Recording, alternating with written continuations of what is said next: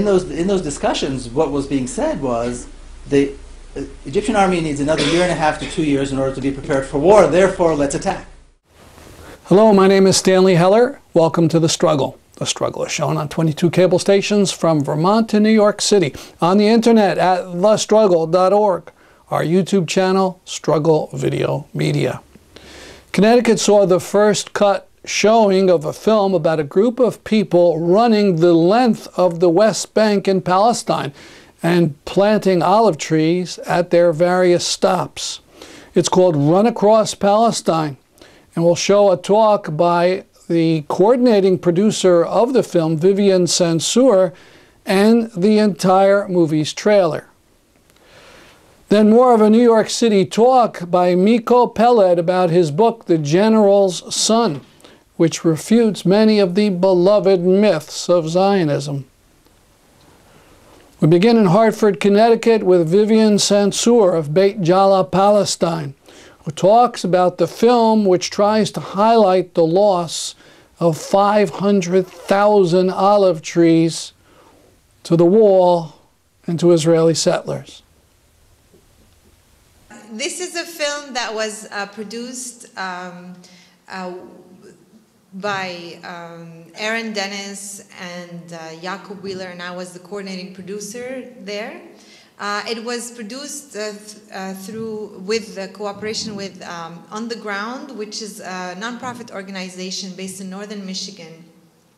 And what we did, which I don't want to tell you much because you'll see it in the film, but we basically did something called the Run Across Palestine, where we ran a marathon, a total of 129 miles. I did not run. But I was the run's coordinator. But we ran from the south of the West Bank to the very north. And the idea was wherever we stopped, we wanted to raise awareness about the struggle of the farmers in Palestine. And so what we did is every night we would stay up all night. Really, Aaron, the editor, would do that. And we would have a film in the morning, like a short video of 2 minutes, 3 minutes, so that people who sponsored the runners, the idea was wherever we ran, we also, people who sponsored the runners, they basically sponsored the planting of olive trees. And so we wanted people in the US here to see what we were doing every day. And so we did these short videos every day of what we did. And from that, we thought, well, we filmed so much, we should definitely, you know, do a full documentary. So we did, and tonight, really, we just finished it. So what you're going to look at tonight is, again, you are the very first audience. And the film has not been premiered yet. It will be hopefully in September in Traverse City, Michigan. And we just got word that we got accepted in the Boston Palestine Film Festival. So if you want to go to Boston in October, so since Boston's so close, you can go and see it there. But anyway, I don't want to tell you more about the film because you're going to see it, but I hope you enjoy it, and we will have time to talk about it afterwards, and I'll be open for discussion. So enjoy.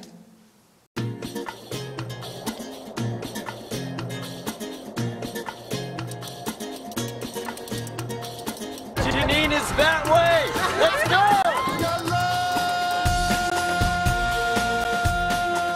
Wherever they uproot an olive tree, we're going to plant a tree.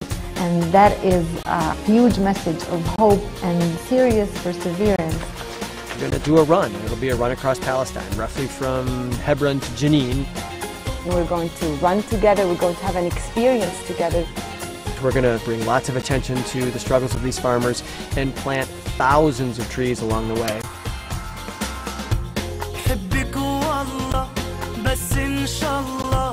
قلبك عني ما يتخلى ما تقليلي ما اشتقتيلي أنا ما صدقت رجعتيلي. We might encounter some barriers, but that's just what we're here for, to break down barriers. We've broken down so many barriers by being here in the first place. ما تقليلي ما اشتقتيلي أنا ما صدقت رجعتيلي. بدي وأغلى من عيوني ما عندي أكتر من حبك ما بدي وأغلى من When you plant a tree, you're also planting a vision for the future. You're saying, I have a future.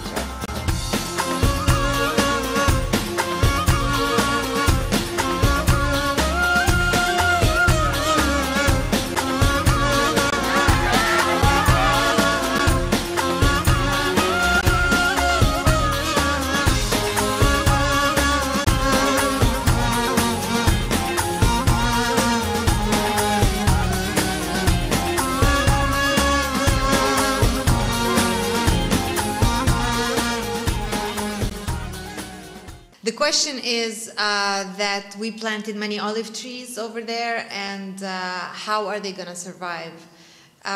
One of the things that we've been, one of the mantras that we have been carrying is that we are insisting on life. And that means that wherever they uproot a tree, we're going to plant a tree. And that also means that at times, and it has happened, if you saw the very first 500 trees we uprooted, many of them, we planted, many of them have been uprooted since then. The settlers attacked the village actually not even a month after we planted them, and they have uprooted them. But this is why we will continue to raise funds to plant more trees. The farmers do take care of their trees. Actually, in Palestine, one of the most beautiful terms that we use in agricultural terms, we say we serve the tree. Farmers don't say, I am tending to my tree. They say, I serve my tree. So if you ask a farmer, for example, how do you think the yield will be this year? They will answer you, it depends on my service. And this is really a beautiful and ancient part of our culture, which is very much based in agriculture, which understands on a practical level, on an experiential level, the importance of reciprocity in life. Because as we know, agriculture is a metaphor for life, and it is life. And so how will they survive? People will do their best to continue to serve their trees. We will continue to do our best with people like you and the efforts that the Palestine Fair Trade Association and others are doing in Palestine to plant more trees, and we'll just do our part, and they will survive. Another thing, sorry, but the olive tree, for example, is a native tree. And so the way we have survived before the occupation and through the occupation and hopefully after, I think the trees will too. Sorry, the question is whether Palestinians have any way to sue the Israeli court for their civil rights, correct?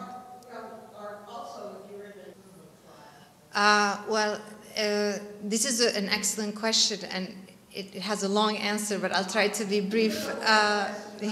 No, but it's a very good question, actually, because it's in the heart of the matter also. Well, first, to answer the first part of the question, Nasser is an American citizen as well, and I'm an American citizen too, but when we go back, we are not treated as American citizens. We have to, for example, I'm not allowed to go on Jewish-only roads. I am not allowed to use the airport in Tel Aviv. I have to go through Jordan, which is a whole day of travel for me extra. So when I arrive, they take my American passport and they stamp it with my Palestinian ID number, which means that this is, the idea is the policy is once a Palestinian, always a Palestinian, like I explained. So, but it does give you some kind of cushion, although, as we know, Rachel Corrie was bulldozed and nobody cared. But for Nasser's case, he owns a big company. The State Department has been interested in the work that he's been doing. We had received oftentimes the American ambassador in Canaan Fair Trade. So there was that personal relationship that allowed for him to, actually I'm the one who was outside when he was in prison making all these phone calls calling these people and saying, hey, you know, can you do anything? He's an American citizen. And luckily, because of that connection, we were able to put some pressure. Otherwise, actually, Nasser would still be in jail. And to go back to the other part of your question, is that there's something, Palestinians can be arrested without any charges. There's no recourse, there's nothing you can do. In fact, we have this horrible thing called administrative detention, which the Israeli army can come, arrest you, and then they have what is called a secret file, which you don't know anything about, your family doesn't know anything about, and they can keep you 3 months at a time without any charge, but then the 3 months can constantly be renewed. So there are prisoners in Palestinian political prisoners in Israeli jails who have been in prison for years under this administrative detention. So imagine you're in prison for all these years and you don't even know why, you know, so there is no trial. This is why, I don't know if you've heard, but Palestinian prisoners have been doing hunger strikes, and they've been on, we've had a prisoner who was on hunger strike for 92 days. One of them, for example, was a soccer player who was on hunger strike. A woman named Hana Shalabi was on hunger strike. And these people, they are in prison and they refuse to eat because they are under administrative detention. They're saying, I will not eat until I know why I'm here. So this is a very, I would encourage you to look into it about the Palestinian hunger strikers, because it's an important subject, and these people are really amazing because really they are starving themselves for dignity. This is one thing, and there are ways you can sue, like only, for example, when land is confiscated, there are Israeli lawyers who are people in Israel, organizations interested in pursuing, you know, civil rights and all of that. They sue. I don't know the details of how the lawsuit happens, but for example, there's a village called Bil'in, and there's another village called Budrus, where they have been working with lawyers inside Israel, suing the courts in Israel to basically get their land back. And it is to move the wall from taking so much of their land. I don't know the legal details, but I know that there are lawsuits that exist over land. But even that, there is a question you have to ask, and it's a constant debate whether, you know, you are still working with the occupying power. The system, of course, does not serve you. It serves the powers that control your life. This is a question about water. So, the water situation in Palestine is really terrible. And there's this idea that just like the wall, they say it's for security, they say that there isn't enough water. In reality, there's a lot of water in Palestine, lots of aquifers. The problem is that Palestinians are not allowed to access this water. So we do have access to some aquifers, but we are, for example, where I lived in Jenin for 2 years, I think, don't quote me on the numbers, but I believe that the aquifer that all of Jenin has to take water from is like 1 kilometer deep, and we're only allowed to pump 400 meters or something like that. I don't know the numbers exactly, but basically the settlements that are built all around the cities and the villages, even if there is an aquifer in the Palestinian village, they have these straws that they put under and they suck the water out. And so this is why most recently, for example, I was doing a story in L'Oja, which is a farming community in the Jordan Valley, which has a spring in their community, and the water runs right through, in pipes, right through their village to these agribusiness mass farms of dates, and they cannot access water. So literally, I wish I could show you the images, but you're in this area that people literally going thirsty, and then right next to it is an Israeli settler who has green pastures of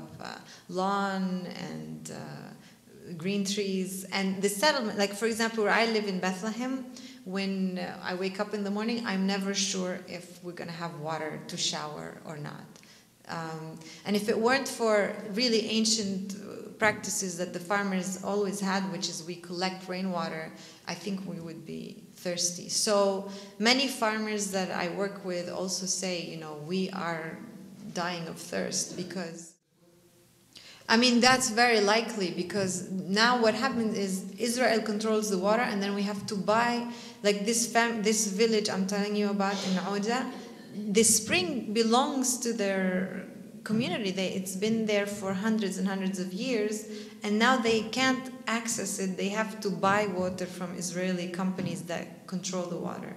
So it's very expensive.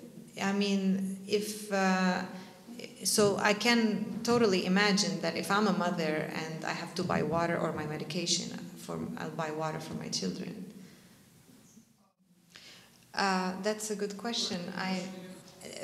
Why the United Nations is not interfering? But then again, I mean, this is an excellent question, and also, why is the UN not interfering with? I mean, there are UN resolutions about refugee rights. There are UN resolutions about all kinds of things that you know, the UN is not pushing for, and unfortunately, our government here in the United States vetoes every initiative that happens in the UN that supports holding Israel accountable. Since you're a Franciscan community, I should tell you, where I live and where I grew up is in a small town called Beit Jala, which is part of the Bethlehem district area, basically across the street, and you're in Bethlehem. But we have one of the oldest Franciscan monasteries, which is also a winery. We also have a Franciscan nunnery that the nuns have a nursery as well for children. And in the area where the monastery is, and the winery, and where the nuns have their nursery, this is all now set for confiscation. This is one of the main struggles that we are dealing with right now in my town. If you saw the pictures of the uprooting of the trees, this is in that area. And we have our local priest has been conducting Mass every Friday, so that he said, you know, the UN is not helping us, the other governments are not helping us, maybe God will help us. So what he's doing is he's calling Mass every Friday on the land where the trees are under confiscation, are, you know, being threatened to be uprooted. And basically what they're going to do is disconnect the nunnery from our community, which is where our kids go to, what do you call it, daycare? And so, but in terms of lawsuits as well, now the church is suing, the Franciscan monks have joined the lawsuit, suing the Israeli government for wanting to annex and take their land. We don't know what's going to happen with that, but it's one of, like, it's really, aside from the human tragedy, I mean, for me, I grew up in a Catholic school, and for us this was a place where we also walked. We were in Girl Scouts. This is where we had our picnics. So this is part of our agricultural and cultural places that we spend time there. We are connected to it. But aside from that human part, environmentally, it's really a disaster, because some of these terraces are literally hundreds and hundreds of years old. Some of the people who are living there are now being threatened to be arrested in their own homes. So I just thought, perhaps, you know, since you are a Franciscan congregation. You might want to know that and follow this story. The name of the area is called Kremizan, and the priest even has, I think, a page online on Facebook called Kremizan is Ours. So I encourage you to look at it. But I also want to encourage you to follow the film. Like I said, you're really the very first people who ever saw the film, so it's very important to hear your feedback. And I'm very excited to see that many of you liked it. You can now like it on Facebook. It will. You can go to the People and the Olive Facebook page and like it there. That would be very, and share it maybe. There's a trailer on that page there. So, and I hope that you can support also the work of the Run Across Palestine in planting more trees. Now to more of Miko Peled. His grandfather signed the Israeli Declaration of Independence. His father was a top Israeli general. In video we showed in a prior program, he talked about his personal transformation. This time he talks about the 1967 war, the war in which Israel supposedly attacked first to prevent annihilation. Now, if we move forward again to, or we move forward to 1967, you know, the 45th anniversary of the Six-Day War was just a few days ago. I talk about being the general's son. This is probably one of the most significant aspects of the story of what I relay in the book, and probably one of the stories that raises the most controversy, or the most arguments.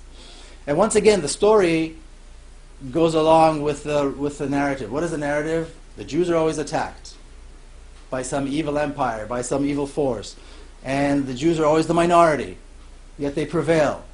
Now, we can't say God was on our side here because Israel is a secular state, but there's that sense that, you know, we were right and we hold the moral high ground, and therefore we prevailed.